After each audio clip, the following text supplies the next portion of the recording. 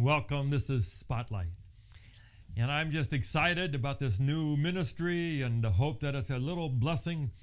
It's not a full sermon. It's not just a minute. It's just a little something to give you something to think about, especially this new year. And as I've been thinking in my own soul about being, what does it mean to be a fully devoted, radical disciple of Jesus? I keep coming back to learning to hear the voice of God. Yes, you can read the Bible, and that's absolutely central. And they will say you can know what God wants you to do maybe 50 to 70% of the time just by reading the Bible. Yes. But the Bible 2,000 years ago, and there are things and choices that we have to make today that are not covered directly in the Bible. And we need to hear the voice of God. And he says, if you'll trust in me, he will direct all of our paths. Nobody hears voices. When people say, God told me, I said, did you hear something? No, it's impressions. It's a still small voice. So my favorite story on this is C.S. Lewis. And I just came across this as I'm remodeling my office. Here it was, little pamphlet about this. So C.S. Lewis had to give a sermon on Sunday. And so he thought I should get a haircut on Saturday so he'd look right for the sermon. But the last minute, he got a phone call and he said the situation was canceled. So don't need to speak, don't need to get a haircut. But he thought, go ahead anyway. So he had to ride a streetcar, he had to ride a bus, and then he walked in the door of the barber shop. And the barber looked up and he said, I was praying that you would come today. Wow. I've had that happen a few times. Where you walk into someone's house and they say, Pastor Dan, I was praying you would come. How to learn to pick out the voice of God from all the voices and impressions that we get.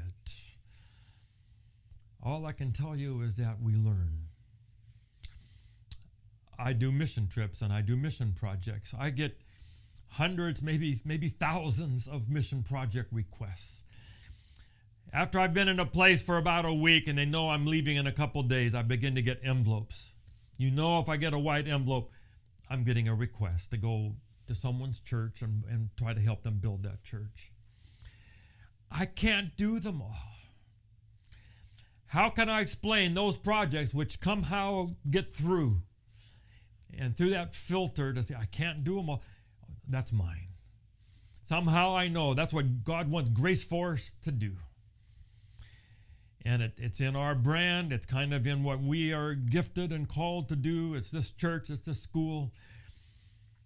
And I just have to trust God that he has someone else for those other projects. But all I can say is that as I have learned that something begins to burn in my soul for that project, every one of those projects has gotten done. If God calls me to do it, he will find the money and send it to me one way or the other.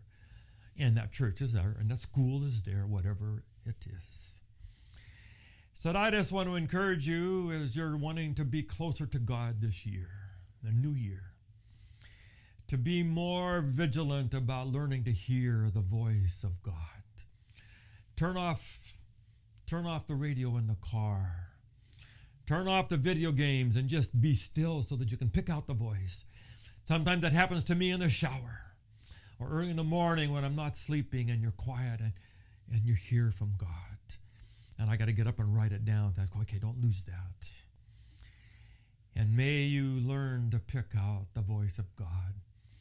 The Bible says we'll follow the Lamb wherever he goes. We want to be radical disciples of Jesus. And that means hearing the voice of God. This is Spotlight. Thanks for being with us. God bless.